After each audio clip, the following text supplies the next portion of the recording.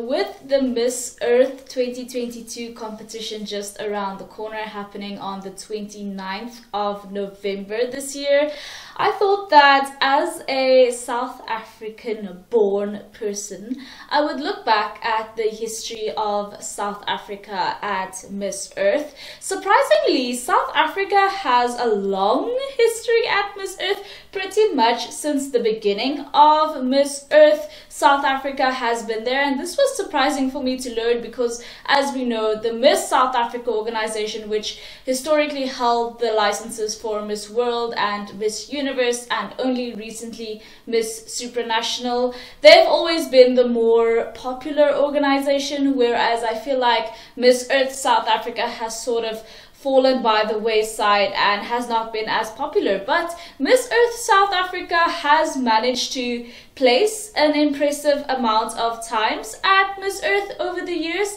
and this video is all about that. I also wanted to look into Namibia's history at Miss Earth because I know that prior to Namibia getting the license for Miss Earth, or I should rather say the Miss Namibia organization getting the license for Miss Earth in Namibia this year, I know that there have been a couple of girls from Namibia who have competed at Miss Earth, but unfortunately there have only been like 2 of them, so it wasn't really something to make a video about. But like I said, when it comes to South Africa, there have been many girls. I would say like 99% of Miss Earth's history, South Africa has been there. Actually, I think there's only been 1 edition that South Africa didn't compete in, which we will get to. So without further ado, in 2001, the year that the Miss Earth pageant started and had their first edition, South Africa was actually there, and South Africa was represented by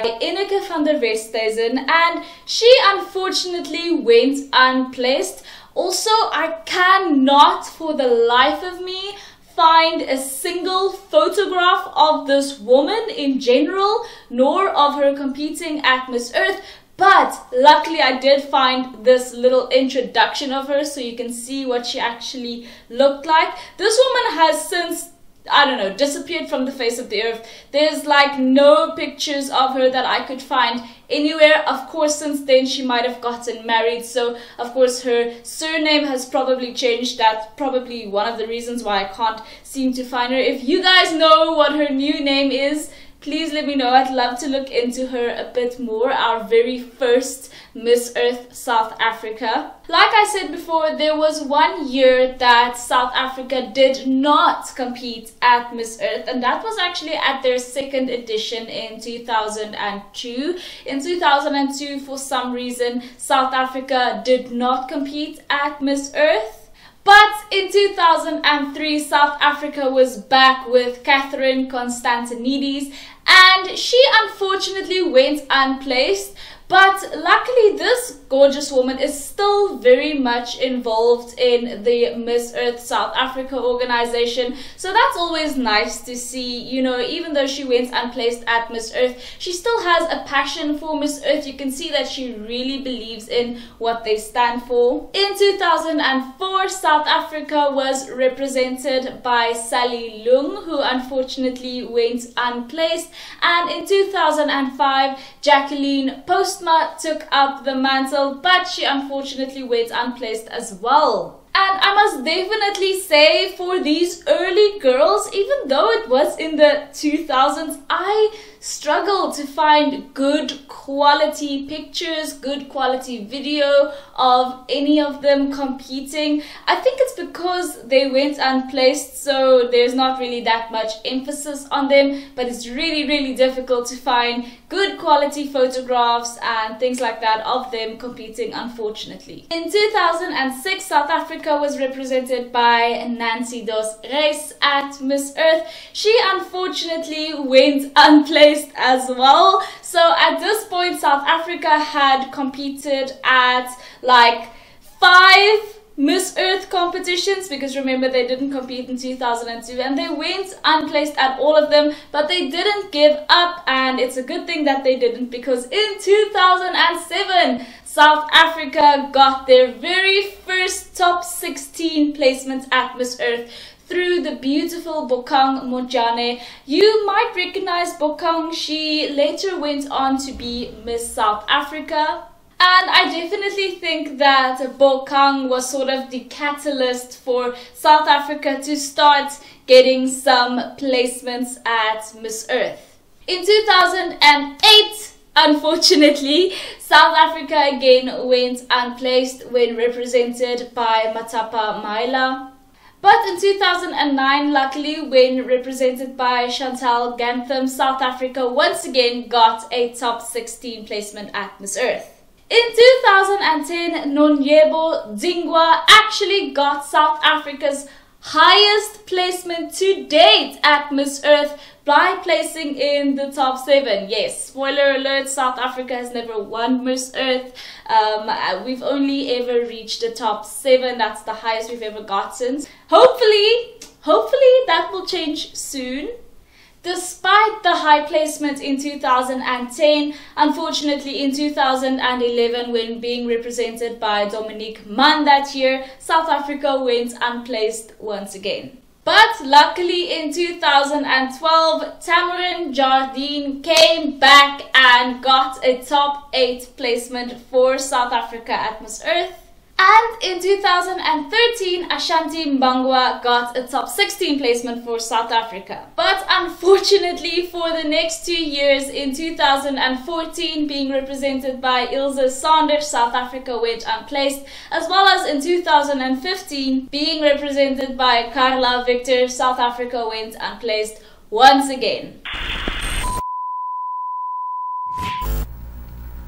In 2017, the unthinkable happened when South Africa was already at the pageant doing pre-pageant activities. Our contestant Irene Modzuris was disqualified for allegedly being too short, not meeting the height requirements. I'm not exactly sure by how many centimeters exactly she didn't meet it. I mean, I did read some very sensationalist articles that stated that she was like 1 centimeter too short.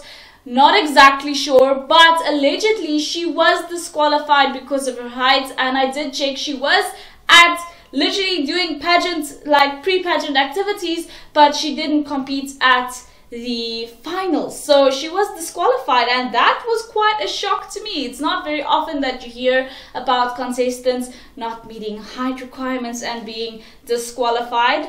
In 2018, South Africa was represented by a familiar face, Miss Margot Fargo, who, if you're a Miss South Africa fan, you would know that she once upon a time competed at Miss South Africa as well. She ended up placing in the top 12 at Miss Earth, so definitely not bad. In 2019, unfortunately, when South Africa was represented by Nazia Wadi, South Africa went unplaced at Miss Earth yet again. During the pandemic, South Africa actually managed to fare decently. Well, I wouldn't use the word decently, but we managed to place for both years that Miss Earth was a virtual competition, which I'm so glad. I'm so glad they're back on the stage and in person, guys. The virtual pageant, they do not do it for me. But South Africa competed nonetheless during 2020 and 2021, and in 2020 we managed a top 20 placement through the beautiful Lungo Katete, and in 2021 we managed to get a top 20 placement yet again through Nompumelelo Maduna. So definitely I think South Africa has been faring pretty okay at Miss Earth. I definitely would not say that South Africa is like a powerhouse or, you know, especially popular at Miss Earth. Definitely not. They're definitely not on the level of Miss South Africa in terms of popularity, in terms of resources, things like that. So unfortunately they are not able to reach the same heights right now, but perhaps like in 2007, if they had the right girl, it could be that South Africa got our very first Miss Earth crown. Really, guys, I want my countries to do well at all of these pageants. That's my dream, but unfortunately the Miss South Africa organization is dominating right now. They do really well, but I would really love for Miss International South Africa, Miss Earth South Africa, and Miss Grand South Africa to step it up as well and do consistently well and be a threat at all of these pageants, just like we are seen as being at Miss Universe and recently Miss Supranational. So yes guys, that is South Africa's history at Miss Earth. Be sure to support our girl Zipho Setebe at the upcoming Miss Earth pageant on the 29th. I think it will be live streamed on their official YouTube channel, which I think is Miss Earth TV or something like that. It's going to be so nice to have a live in-person on stage Miss Earth pageant for the first time in a long time. Thank you guys so much for watching. If you haven't already, please subscribe and I will see you guys in the next one. Bye!